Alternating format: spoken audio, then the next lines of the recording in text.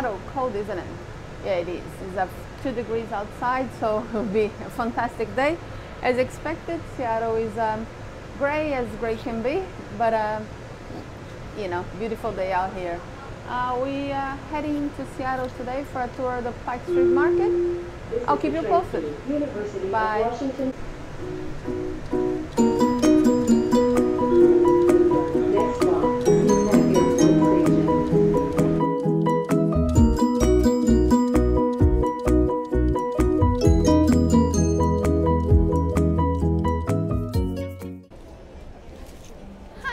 So our first stop today is the Pike Street Market, and probably we're going to be most of the day here.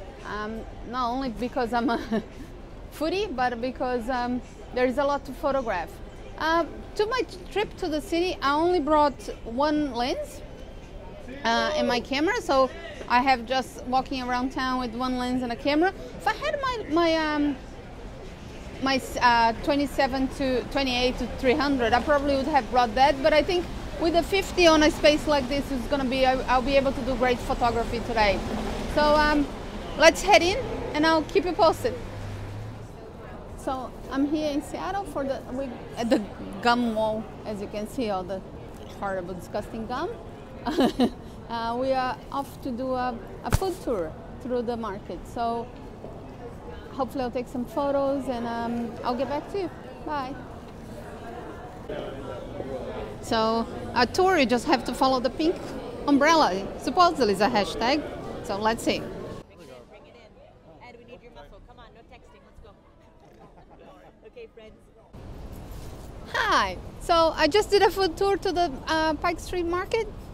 It was fantastic. I did it with the Savor. Let me get the sticker in right. Savor Food Seattle, so that's their website, savorfood.com. The market was fantastic. The tour was fantastic. We stopped for some yogurt, of course, a chowder, the best chowder in America, and finished with Katja was a field leader. She had fantastic information for us. Did you know that even though everybody thinks the Starbucks in Pike Street Market is the first Starbucks, in reality it's not. It's the first Starbucks cafe. The first Starbucks was in this location here, just on the corner, and they got into fire and they opened in other locations.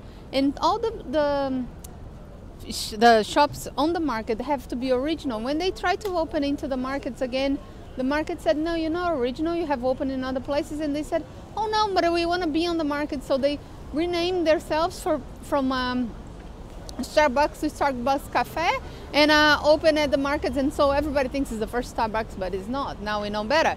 You know,